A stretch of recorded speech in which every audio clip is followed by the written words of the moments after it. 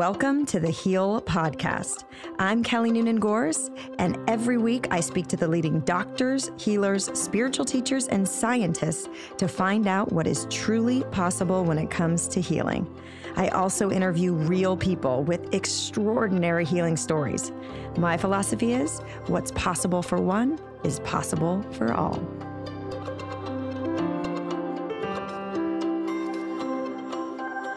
On today's episode of the Heal Podcast, I catch up with Dr. David Hamilton.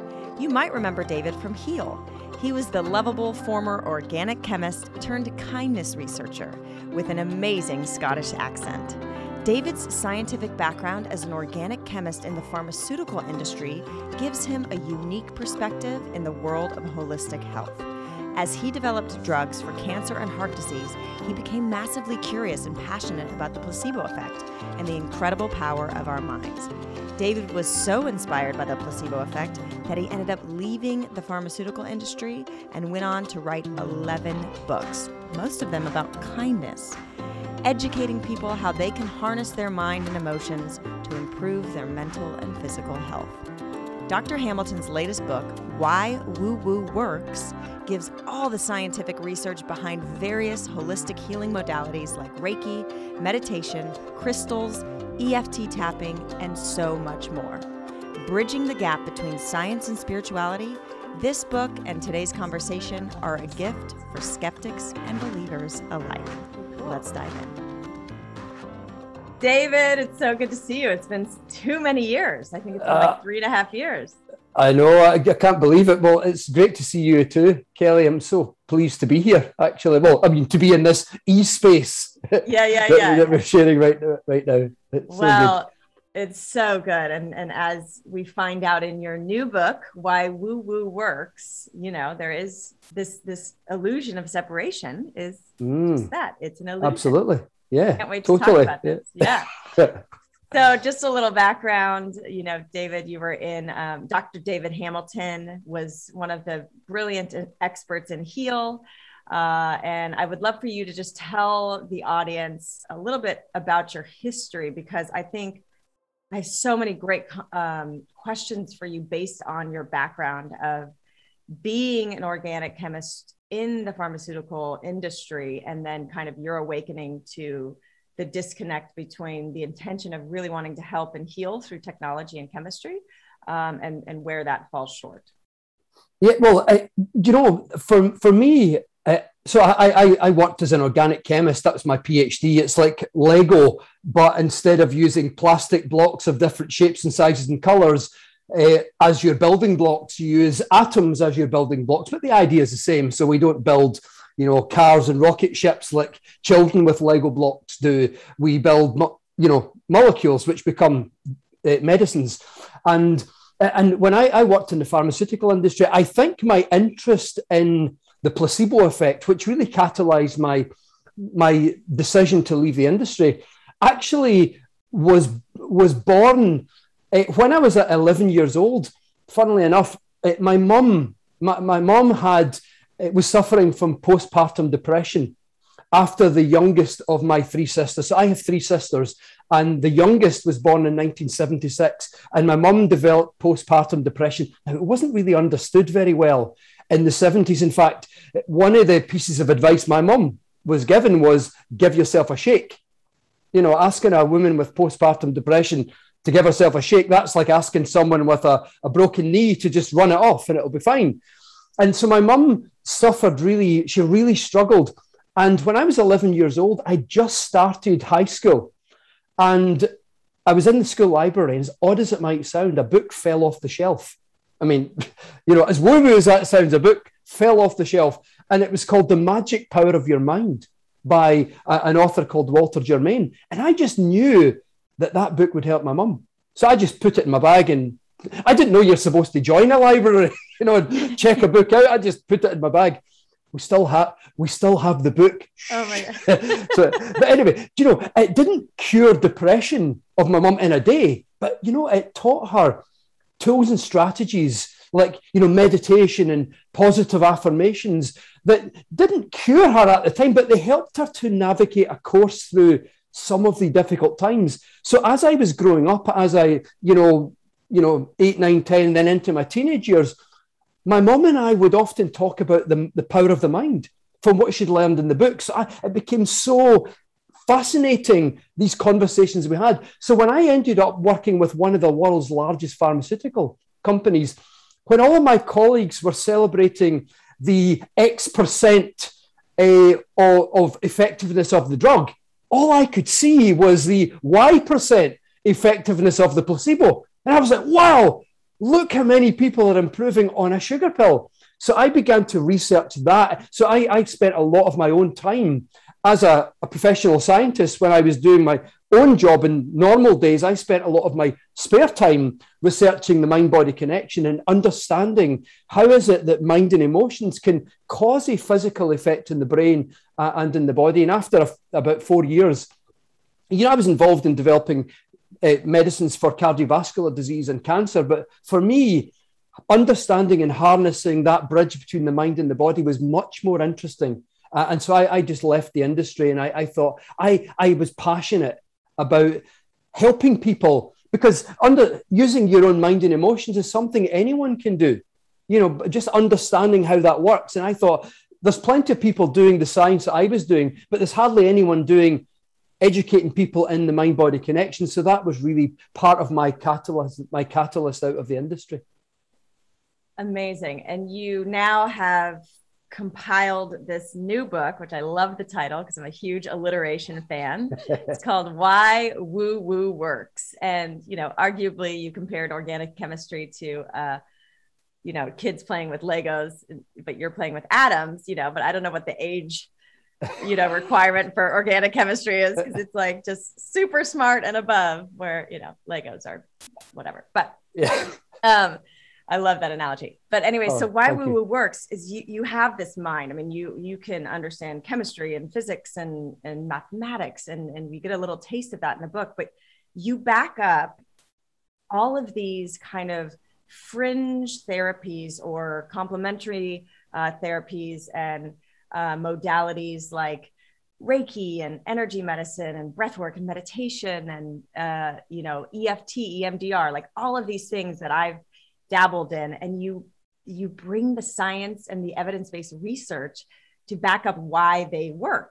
And I think it's so great because it's marrying, spirit and science. And so tell us a little bit about your book, how long it took you to do the research, what your hope for it is, et cetera. It took me about a year and a half, actually. Do you know, it's the first book that I've written 11 books. And it's the first book that I've not written the entirety of in a coffee shop. So all my other books, I would go to coffee shops at about 7:30 in the morning and work usually till about lunchtime. And that's how I do most of my book writing. But I started working on this book just a few months before the pandemic began. And so I wasn't in coffee shops. So I had to learn how to work at home. And I found it a little difficult at first, and I think it made me take a little bit longer than I would normally do. So normally I would write a book cover to cover in less than a year. This one took about 18 months.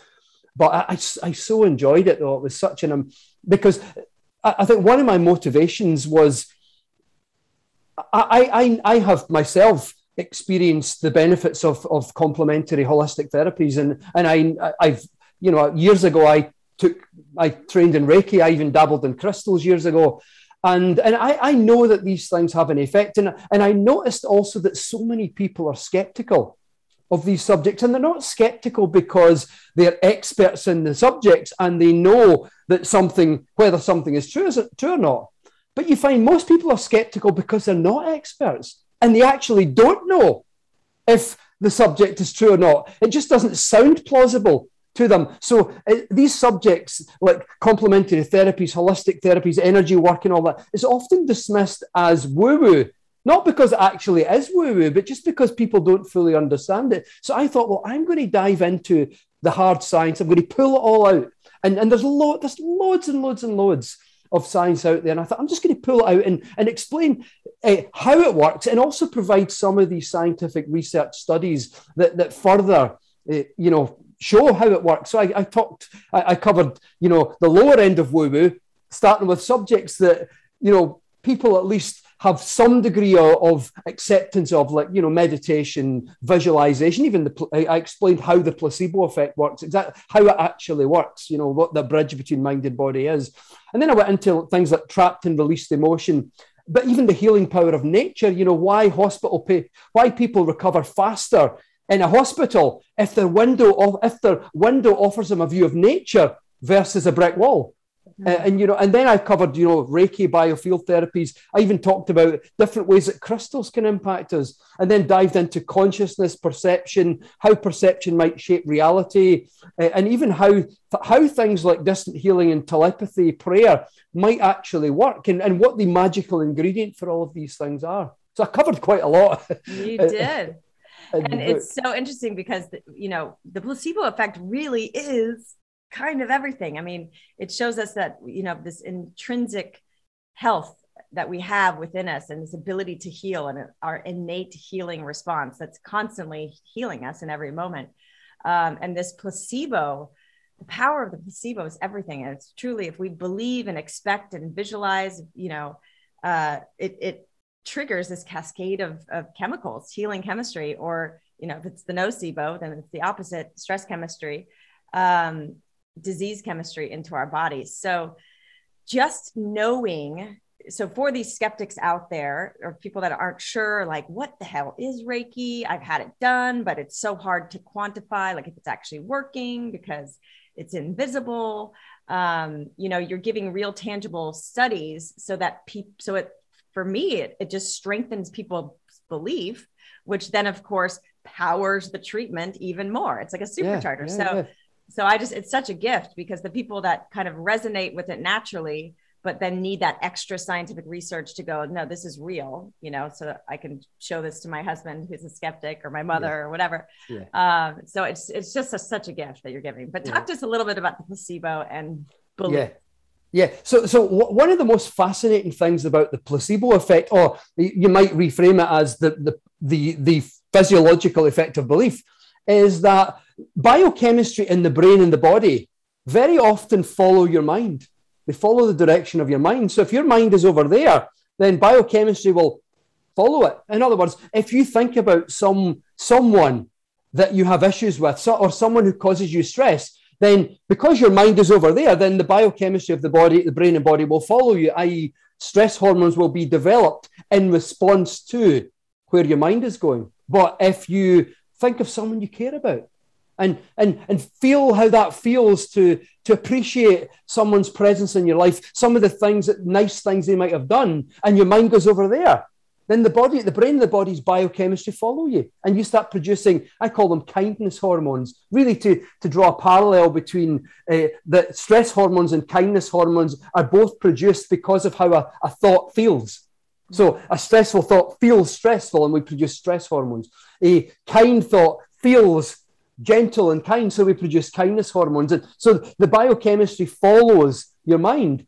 So when you believe something, the exact same thing happens. In this case, this time, the brain and the body produce what substances they need to produce to deliver what you believe is supposed to happen.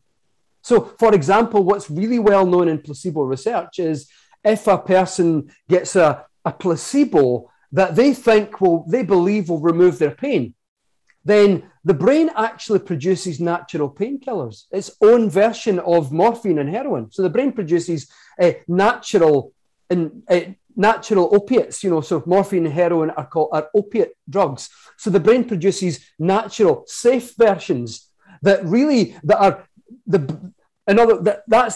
brain and body's desire almost to follow what you're believing. So I believe this pain will go away. So the brain produces what it needs to produce to deliver that result, to meet my expectations. So just like stress or kindness, the biochemistry of the brain and the body follow the direction of your mind. And that really underpins the entirety of the mind-body connection. Wherever your mind goes, the body's biochemistry follows it in whichever direction it flows in.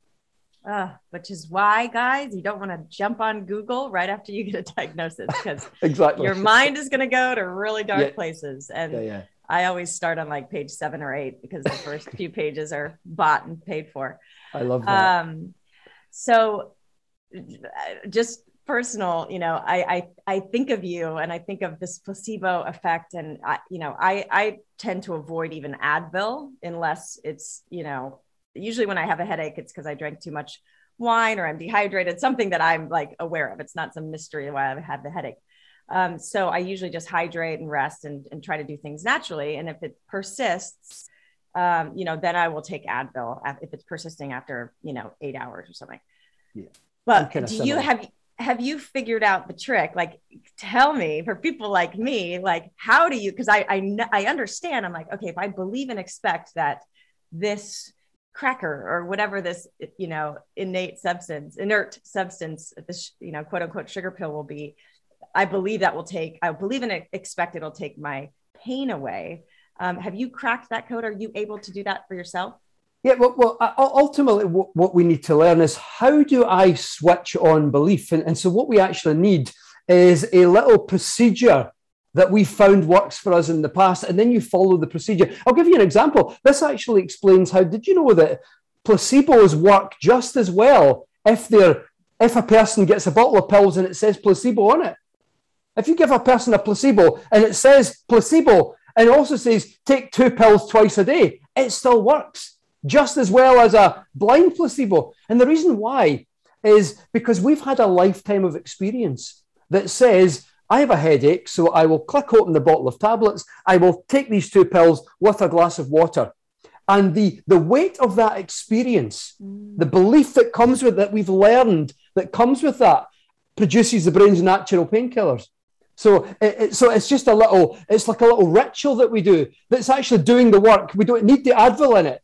In this example, it's a ritual itself. You could put anything in there. Yeah. Well, in this context, it is actually a placebo. And the bottle of pills even says placebo. But the weight of that experience, that ritual, is stronger than your short-term knowledge that it's just a placebo. Wow. So what we have to develop then is little rituals. Here's a good one. We can use visualization. So I was about to do a radio show a few years ago, and I was chatting with the producer just before it. And she was a 28-year-old woman who'd suffered since she was a young child with childhood rheumatoid arthritis, which was causing her so much pain when she was a child. And she said her life really changed when a young nurse, feeling empathy for her pain, said to her, the young girl was saying, it takes so long, I'm so much pain in my hands and stuff. And the nurse said, see, when you take this, notice when it dissolves in the water. When you take this, imagine all those little particles, the little smiley faces, even though you can't see them, those little particles of white in the water. Imagine that those are little smiley faces and they're trying to help you. So she said, when you drink it like that, imagine them now flowing through your body and going right up to where the pain is actually focused. And she did that, and the pain just disappeared instantly, literally in a second. And she said, I've been doing that every single time. And here I am at 28 years old. And she said, I couldn't wait to speak to you on the radio because I knew what you were coming on to talk about. And I just wanted to. So I took the producer's job tonight just so that I could tell you what I did. And I thought, isn't that amazing? And so she said, even as a 28-year-old woman, whenever I have pain, all I have to do is that little visualization. It's a ritual itself. It's the repetition of the ritual that works like visualization, begins to train our brain circuits. And she says it's repetition over several years of that little ritual, that the moment I think about it, I see the movement of the little smiley faces. And they don't mean me any harm. They're smiley faces. They're going and they're just neutralizing. They're just going, they're neutralizing the pain. And so sometimes what we have to find is a little ritual. So if I have a pain, does it help me to take 3 breaths? Or does it help me to take a green juice? Or does it help me to stop and think kindness? Because one of the things that amplifies pain is feeling stressed about something. Physiologically speaking, the opposite of stress is kindness. It's how kindness feels. It generates the opposite, the exact opposite neurological and physiological effects of stress. So if stress is amplifying pain, then you can guarantee that kindness will reduce it. So maybe the ritual can be, I feel a little bit of pain, I'll take a few breaths, and now I'm going to think of someone I care about. And just for a few moments, I'm going to really feel how it feels when I think about how much that person has made a lovely contribution to my life. I'll think about the last thing they said or did for me that really felt so nice and sweet. And that physiologically, neurologically, is the opposite of stress. So that could be the ritual within reason for many people. Amazing. Yeah, you've written many books on the healing effects of kindness and love, correct? Yeah, absolutely. Yeah. The five side effects of kindness was my attempt to turn around the notion of a negative side effect, because we think of a side effect as the negative side effects of a drug, but a side effect is really just something that happens alongside the thing that you're intending. So I rebranded side effect by showing that there are 5 positive side effects of kindness that are really good for us. And a lot of the people that I've spoken to, people that have run mind-body medicine clinics, a lot of times when people aren't healing, but they're doing all the protocols, they kind of discovered that they were focusing too much on themselves and their condition. And so to take one of the antidotes, one of the remedies was to take the attention off yourself and actually give service to others, be kind to others, because that is that missing healing, ingredient to your own journey. Your attention is too focused on yourself, and you need to be kind to someone else and kind of serve. Wonderful. So just real quick, because you mentioned that you did your PhD and then you went into developing drugs for cardiovascular disease. And then I remember, talking about how kindness is kind of the antidote for, talk to me a little bit about, personality and emotion and different than cancer and heart disease and then also the healing powers of kindness. Cause I love that visual where you're saying it's like, it actually like oxytocin and these other, healing chemicals chemistry can actually like clean out your arteries and reverse cardiovascular disease. So talk to us a little about, I know that was a big, broad question as well, but I absolutely personality, emotion, and disease. Yeah. So one of the things that researchers noticed, even about 20, 30 years ago, but it was kind of dismissed as woo-woo, is that there was in some cases a correlation between personality type and particular diseases. So for example, there was a strong correlation between type C personality, which is a cooperative, unassertive, suppresses negative emotion, and the thickness of some tumors. And so looking at statistics, you tend to find that cancer is more, it doesn't mean that type C personality causes cancer. It just meant that given, different personality styles have different personality types have different coping styles, and therefore different degrees of stress about different things. So add that to the cauldron amid genetic predisposition, among environmental factors and a whole other things, put them all in the cauldron. And statistically, you'll find that cancer might more readily brew. Some types of cancer might more readily brew in a type C personality cauldron. Similarly, you find that cardiovascular disease will more readily brew in a cauldron that has a part of what's called type A personality. And the part of that, not the whole type A, but the part is hostility and aggression. So people who are high in hostility and aggression have higher incidences of cardiovascular disease. Now, here's the thing that comes back to kindness, because kindness and love and compassion, because of how they feel to us, they feel nice. We produce not stress hormones like when we feel stress, we produce kindness hormones. Now, one of the most important kindness hormones, oxytocin, also called the love drug, the hugging hormone, the cuddle chemical. It has a number of affectionate names. I call it the kindness hormone to add to that library of terms. But one of the most amazing things that it does is it softens the walls of our blood vessels, and it releases the tension in the walls of the blood vessels, and so the blood vessels go like that. and they expand. They probably make that noise as well if you really listen.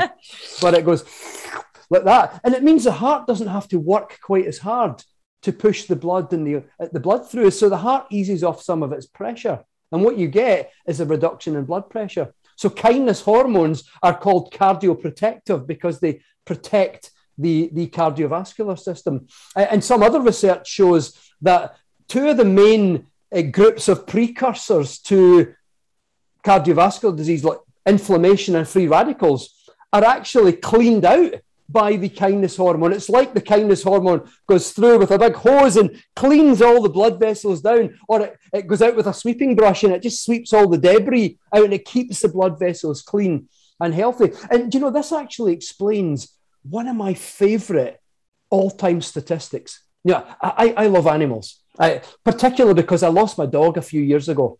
Oscar, he was a yellow Labrador. He was only 2 years old and he had bone cancer. But get this, the chances of a second heart attack within 1 year in someone who's had a heart attack already, so a person who's already had a heart attack, the chances of another within a year, if they have a dog, is 400% less. 400% less. Now, you'd be forgiven for thinking that that's due to the exercise you get for walking the dog. Of course, that plays a role, but it's not the only role. Front page in one of the top scientific journals in the world a few years ago, picture of a yellow Labrador, looked very like my Oscar. And scientists were measuring levels of the kindness hormone in real time as they were produced while people interacted warmly, lovingly, and playfully with their dogs. And amazingly, levels of the kindness hormone increased at a rate of 10% per minute over 30 minutes. Not 10% in total, no, 10% per minute over the 30-minute study, a greater than 300% increase in levels of the kindness hormone. Now, we know that it's extremely cardioprotective. So that is one of the reasons why the chances of a second heart attack in a year in someone who's had one already, if they have a dog, isn't just the exercise that you get from taking the dog for the walk. It's the love and affection and the warmth and playfulness that you have from interacting with the dog consistently all through the day, lifts up your levels of the kindness hormone, which is expanding your blood vessels, lowering your blood pressure, and cleaning out all your arteries all throughout the day. That's why, as well as the exercise, that statistic holds. Isn't that amazing? It's amazing. Power of kindness and love. And yeah, there's so much fascinating research around dogs too, especially because they're so, but any loving animal, but dogs are, you know, this poster child of unconditional love. And often which I think is so interesting in your case, I don't know that this applies since poor Oscar was so young, but oftentimes they take on, they manifest certain conditions because they are literally self-sacrificing and soaking up the energetic field that may have been meant for someone else. You know, It's wild. Do you know, I can absolutely relate to this, Kelly. It's something actually I haven't really probably shared very often, but just in the context of what you just said, you know, Oscar, he had anxiety issues when he was young and all through his life. Now, I've always had anxiety. I've struggled with anxiety all through my life. Even now, I just, even as an adult, even writing about the mind-body connection doesn't mean that everything is hunky-dory and great all the time. One of my main struggles in life, even now, is managing anxiety when it comes up. I notice when it comes and I don't worry so much because I know it will pass. And I know what certain triggers are. It just comes and goes and I'm okay with it. But Oscar manifested anxiety and he really... You know, Oscar had this thing, he couldn't even cross the threshold of the step, even though the step was only that size. And sometimes he would bark at it and he would need to be lifted over the threshold and other little anxiety things that he had. But here's another thing. You know, Oscar arrived in my life 2 days before I started working on what was now one of my best-selling books, I Heart Me. So I Heart Me, The Science of Self-Love. Oscar arrived in my life 2 days before I started working on that book, and he passed away 2 days before I finished it. He was in my life for the entirety, exactly to the day, the exact number of days I worked on that book. Yeah. I have crazy chills. I mean, you talk about, I mean, synchronicity. Yeah. Like, you have some fascinating stories obviously that one is the most fascinating.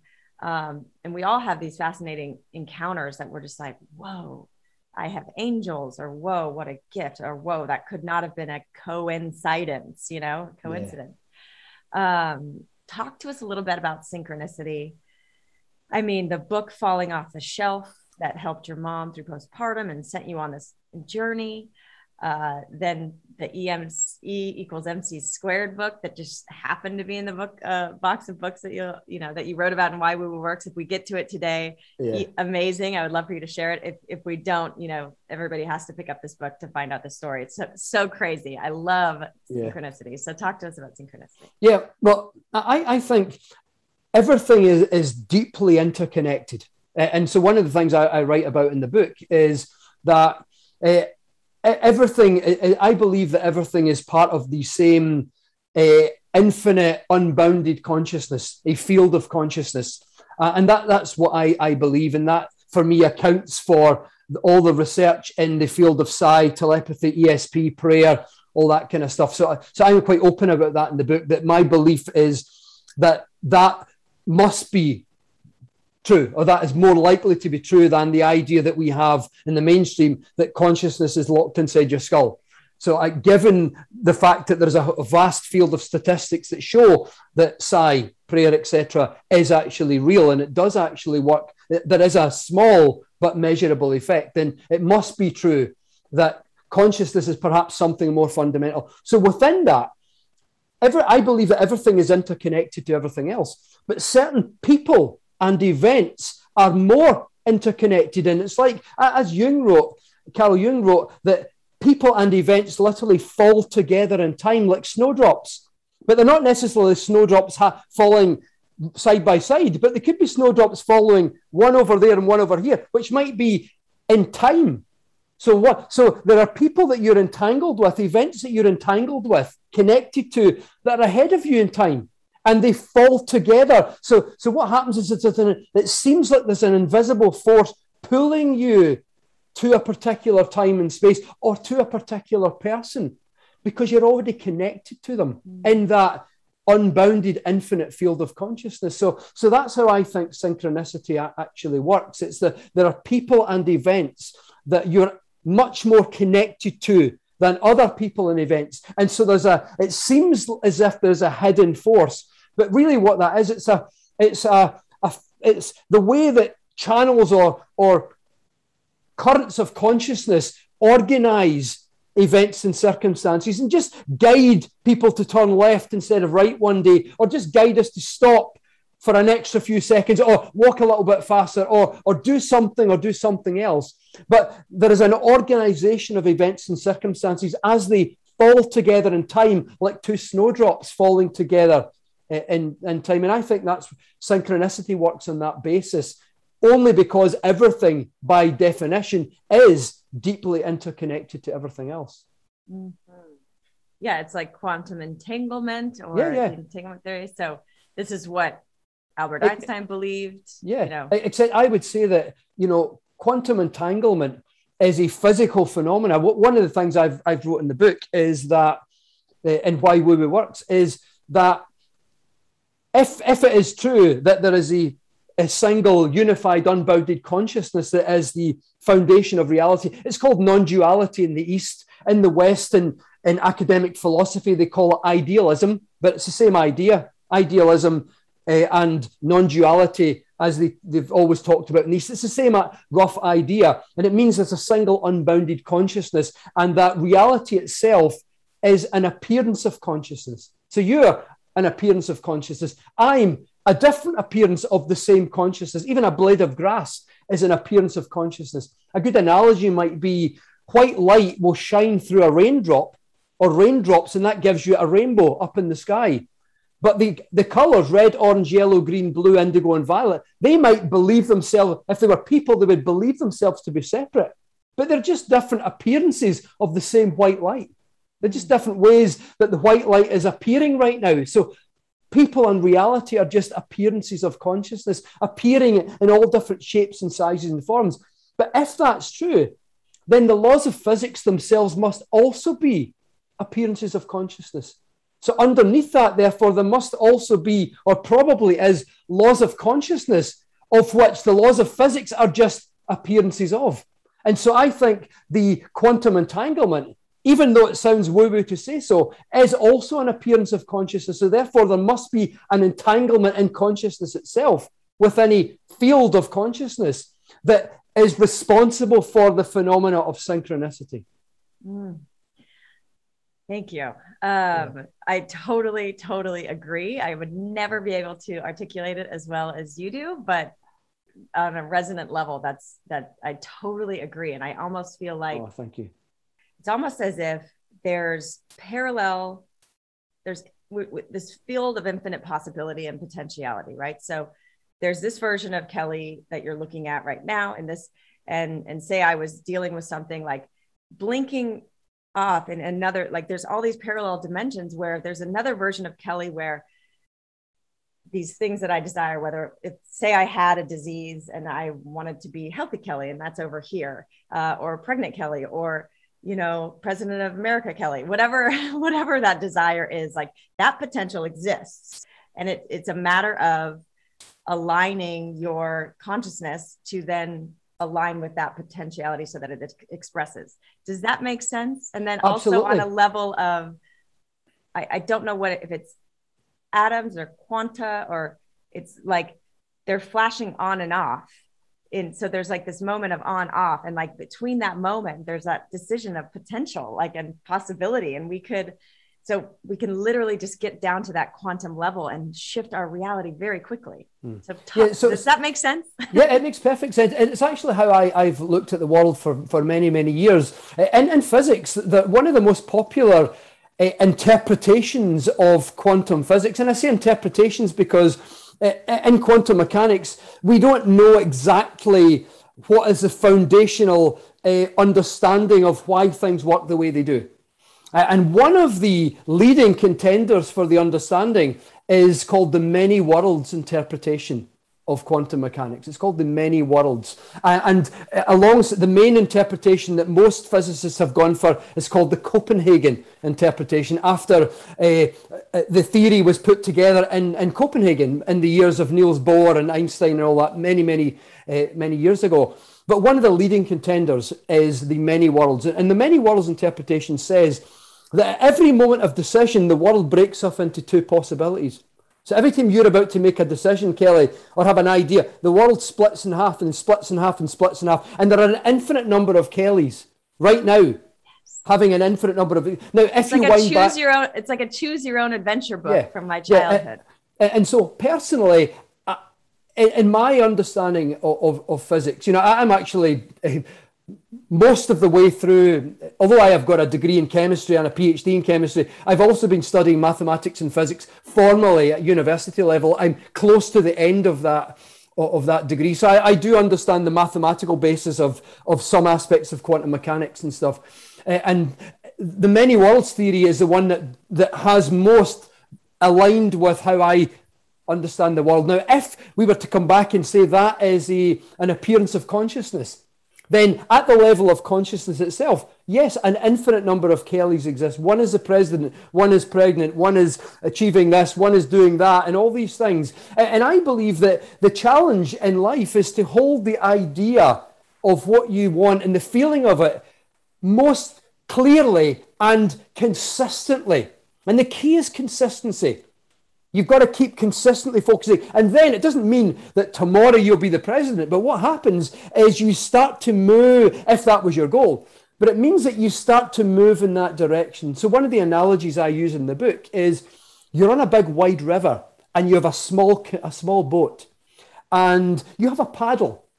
And the paddle represents your thoughts and your feelings and your beliefs and your actions.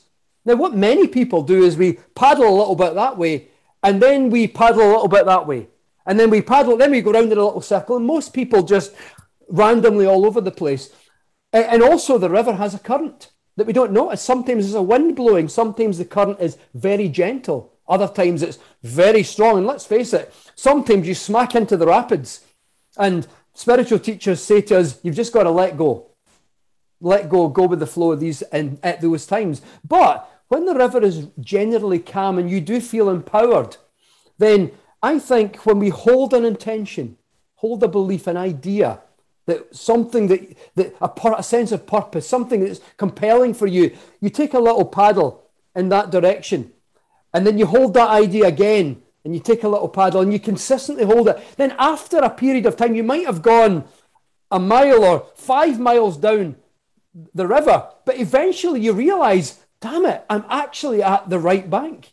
I've actually got to the other side. That was my goal. Kelly, the president, was, 10 miles down the river of life, meaning 10 years down the river of life. Mm-hmm. But it was my gradually, ever so gently, but consistently paddling here, that in the river of time, in 10 years, i.e. 10 miles in the river, I have gradually, somehow, even though at times there was a current pulling me there, and sometimes the rapids, and sometimes a whirlpool spun me right round, and it was all over the place. But I just kept consistently paddling. And some days I get thrown over here, but I kept consistently paddling. And it wasn't just a straight line then. It was more of a kind of zigzag all over the place. And I sunk for a little while, and I was trying to get back up. But I just kept paddling.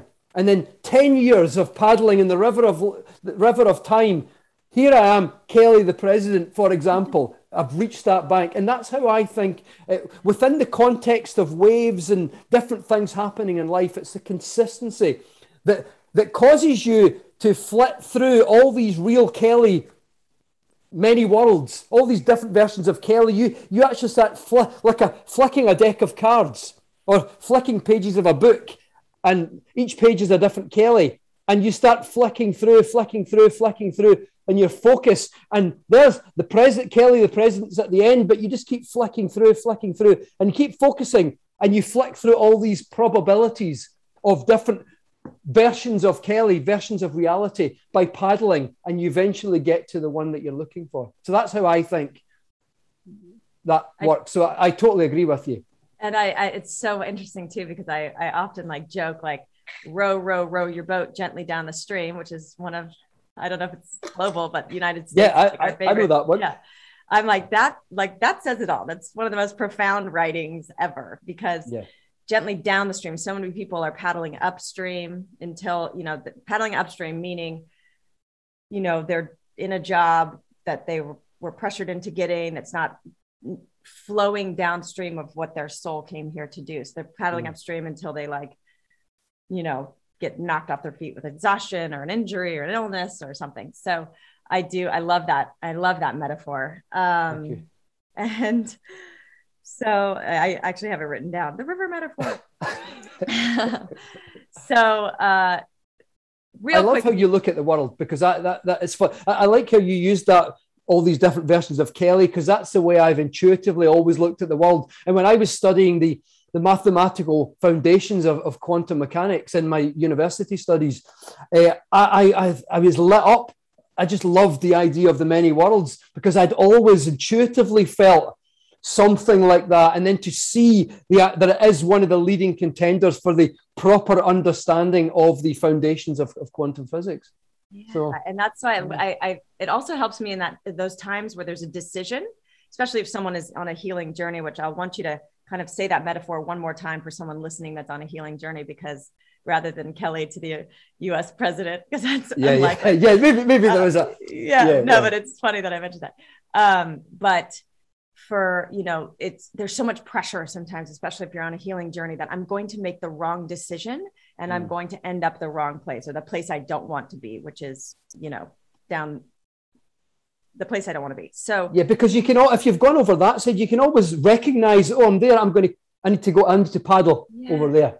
And if if you're going with the flow with some paddles, even if you paddle to the wrong side of the thing, as long as you're in the current of life, in the higher current of consciousness of which you came born into this world, that has a connection to your soul and your soul's purpose, as long as you're paddling gently downstream, you may hit a rock. You may have paddled the wrong direction for a period of time, but as long as you surrender and you're going with the flow, you can't make a wrong decision, right? You're going to end up where you're putting your attention, and you just have to have the discipline to just keep focusing on it, keep trusting that the current of consciousness, life, the universe, God is flowing you in that right direction. And then just keep doing the daily paddles and the work that you need to do that's aligned with your destination. Yeah. And one of the ways I think to tap into, there's an underlying deeper current there. And I think it's a current of well-being, of spiritual well-being. And it's driven by the fact that consciousness is infinite, unified, and unbounded. And I think that there's an underlying current of well-being, and I mean spiritual well-being, and the way to tap into that, and that sense of everything's okay, is to practice compassion and kindness and empathy and love. Just like what you said earlier, some things we focus too much on the details, what's happening to me, and now we need to look outside. And what I've noticed is when you start exercising on purpose as often as you can, compassion for people's difficulties and challenges and suffering, and empathy and kindness when you can, and just try to be what you know in your heart you are, a good person, and practice it. Be that, not just in physical practice, but in your mind and how you think about people. I've noticed that you seem to tap into the real direction of that flow, the direction of that current, the undercurrent towards spiritual well-being, towards an emotional sense of I've got this. And even though the current seems to be going here, I kind of know that it's actually going over there eventually, and I just need to do this little twist here. But what helps you navigate it is tapping into the deeper aspect of the current. And I think it's compassion and empathy and kindness and love that gets us there, not just in the little daily things that we do, but more than that, in how we think about people. How when you talk about a person, do you talk about them with compassion and understanding, or do we get angry? When you think about a person, do you think about a person, and even though you might have an issue, do you say, I know that person, everyone, we're all having struggles in life. I have them as well. And it's okay to not be okay. If that's true for me, it's also true for another person. So for me, I try to practice giving people the benefit of the doubt. And it's not easy all of the time, but we make these little adjustments to our paddle if we try to the best of our ability, align our thinking with the flow, not just with the flow of I want to heal my body or be this, that, or the next thing, but I want to heal. I want to be part of the single, unbounded, infinite, unified consciousness. And the way to do that is through compassion and empathy and kindness and love. Because the source of consciousness, that energy, that current is love, right? Absolutely. A love that surpasses human understanding. If that's your spiritual belief, which it totally is mine. Sorry, on you go. Go ahead. No, go ahead. No, I was just saying, years ago I used to intellectually talk about that kind of thing, but over the years of putting my words into practice myself, I've had more of the felt experience of that. So when I'm talking about it now, I'm not just intellectualizing. It's the felt experience of noticing that things just seem to flow a little bit better when your motivation is based in compassion and kindness and empathy and love and that kind of thing. So it's more what eventually the practice gives you the felt experience of it. And then you just you have like a knowing. It's not an intellectual knowing. You just sort of kind of know it's okay. Yeah. No matter what, it's okay. Something else that helps me with this concept, because like you said, having compassion even for the people that, may be triggering you, or teachers in your life, or nightmares in your life. You talked about crystals and how, eat like fractals, and how so there's this concept of the universe or God consciousness each of us is a little fractal of the greater whole. So each of us is a way for God, for the universe, consciousness to understand itself a little more. So for instance, this person in my life that is just like causing me my only stress and challenges in this world right now. It's a task, but I have to come back to having compassion for this person. And obviously I intellectually understand that, you know, this person had some trauma in their childhood and they're just a product of how they were raised and their ancestry and whatever.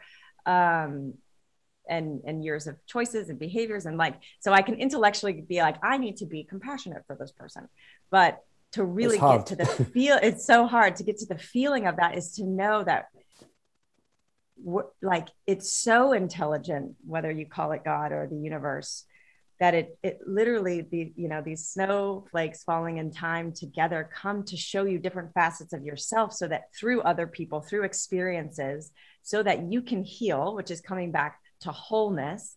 And the more of us that can come back to wholeness through this experience, it's like, that's the expansion and the evolution that the universe or God needs, because they're experiencing through us, you know. So that's what gets me back to, even though I want to like scream and shout and punch and, you know, throw this person to Pluto, you know, it just goes, okay, this is an aspect of my shadow that's coming to reflect back to me the parts that are not whole. And this person is just a reflection of that. And I think what I've understood is that the universe, all of us, are a way that God is understanding itself, or the universe, intelligence, whatever terminology you use. Does that make sense? And can you articulate it better? I don't think I could articulate that any better. I wanted to stop there, but I didn't want to stop you because I thought, I just love how you've articulated that. And I just wanted to say that while you were talking. I thought, I don't want to interrupt your flow, because that's one of the best articulations of that I've ever heard. So, you know, I'm silent here. I've got nothing. Thank you. Okay, good. Well, awesome. I just feel like, you know, hopefully people followed the thread of what but I want to put out, because it's so refreshing to talk to you, because I feel like you can understand things in a mathematical sense and can articulate it. And you know how to do the research or analyze the research to support these things, because they're just resonant concepts in my experience, in my spiritual understanding. So for you to kind of align with that is really affirming to me, and really just validates what I believe. So thank you.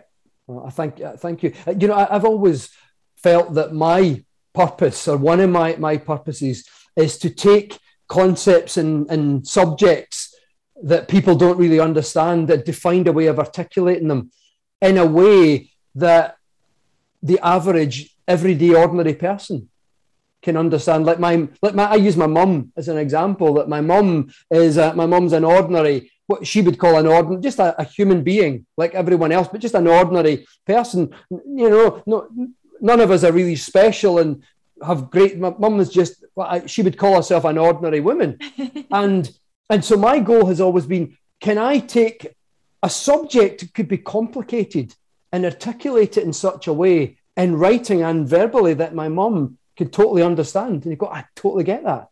And so that's always been my guiding principle when I write my books, and when I talk about things, is it can't be too intellectual, it can't be too cerebral and mathematical. It has to be a language. So I've always believed that I'm an interpreter, not interpreting Spanish to English or you know, German to Chinese or anything like that, but interpreting the worlds of science to people who are not scientists, and also interpreting the world of spirituality to scientists and to people who don't get spirituality. Yes. So I'm very comfortable way over there in the hard mathematical sciences.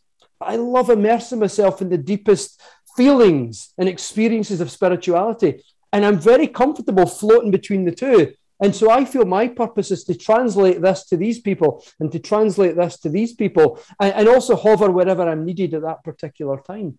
So that's kind of what I see my role at the moment being. That's exactly right, which is why everybody needs to get why woo-woo works. And I feel like Yeah, exactly. Look at that beautiful book. If you're seeing it next time. I just got that just got that advanced copy. So cool. It's a beautiful cover. I can't wait for people to pick it out. It's out September 21st.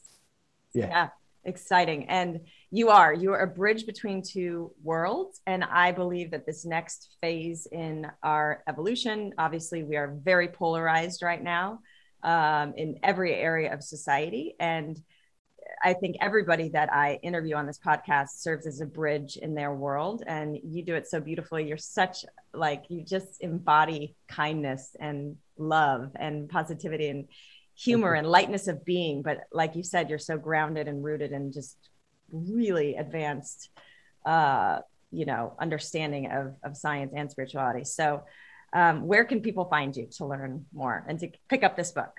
Well, my website, drdavidhamilton.com. That's a kind of guide to everything else.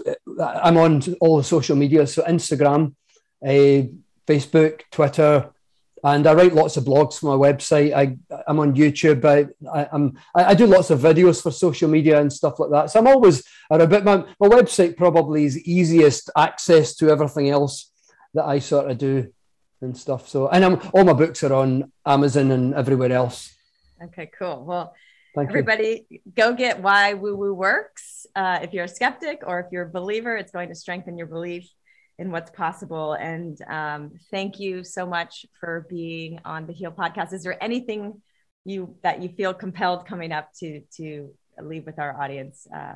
Just given the polarities of the world at the moment, just be kind, because it's almost always the right thing to do. Let that be your guiding before you speak, before you fire off an email or a comment or something. Let kindness be your guiding principle. Be kind. It's almost always the right thing to do. It's that which taps you into the underlying flow, not intellectually. Don't get confused with the intellectual thinking, I know this, that, the next thing. It's the felt experience of the actual flow of saying unbounded love itself. And I think it's kindness that taps you into that. So be kind. It's almost always the right thing to do. I love that. And please include yourself in that kindness. Absolutely. Good ending, Kelly. Exactly. Include yourself as well. The hardest part. Exactly. For most of us. Exactly. Thank you so much again. So great to see you, and good luck with the book. Thank you. And it's been great to see you too and hang out like this, Kelly. Thanks very much. Thank you for listening to the Heal podcast. Be sure to tune in every Thursday for more empowering wisdom and inspiring healing stories. Oh, and make sure you hit the follow button on Apple, Spotify, or wherever you listen to podcasts so you don't miss that one episode that holds the answer you've been searching for. And if you feel inspired, we would love you to rate and review us so that we have the opportunity to reach more people. And of course, you can follow us on Instagram for some behind-the-scenes fun and more inspiration at @HealDocumentary and @KellyGorris. Thank you so much, and be well.